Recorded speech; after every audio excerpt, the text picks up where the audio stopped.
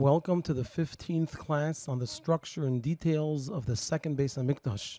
In this class, we're going to be talking about the ta'im, which are the compartments that surround the Kodesh and Kodesh HaKadoshim. So there were 38 ta'im around the Heichal, 15 on the north and 15 on the south.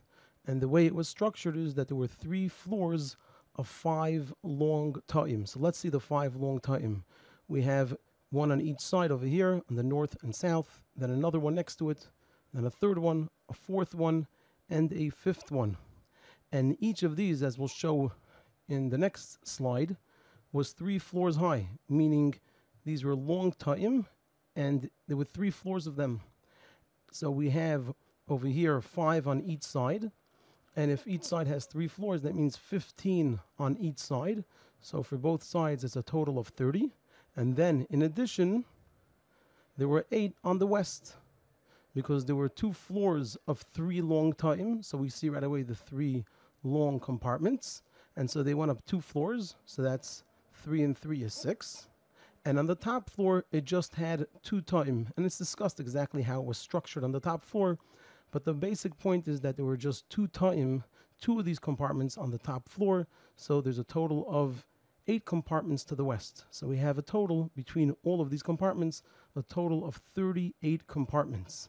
Now, just to get a perspective of this from a different direction, so if we were to imagine a person here standing in front of the Heichal, they would then enter the Heichal, and what would they see in front of them? This is what they would see. They would come into the Heichal. The full 100 amas is from these 2 sides, from one end to the other. On the side here, we spoke about already, are the Beis Chalifas, 2 long hallways. And then over here would be the main entrance to the Kodesh. And like we learned in a previous class, there were 2 doors into the second ta. We'll see through these walls in a moment. From each side, the second compartment. The one to the left, which is to the south, was never used.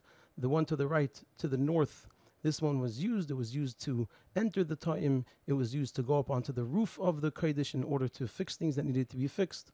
And it was used to enter into the Kodesh, as we learned about some of these things in previous classes. Now, to see through these walls, this is what would be what's on the other side of this wall. There were these 5 long compartments, like we saw from the bird's eye view in the previous slide. And as we can see over here, they were 3 floors high. Now, there are many discussions exactly how the floors were divided in terms of their size and how high up they went. Did they go all the way to the top of the Heichal, or did they only go up to the top of the first floor? Here we're presenting it that it just went 1 floor up.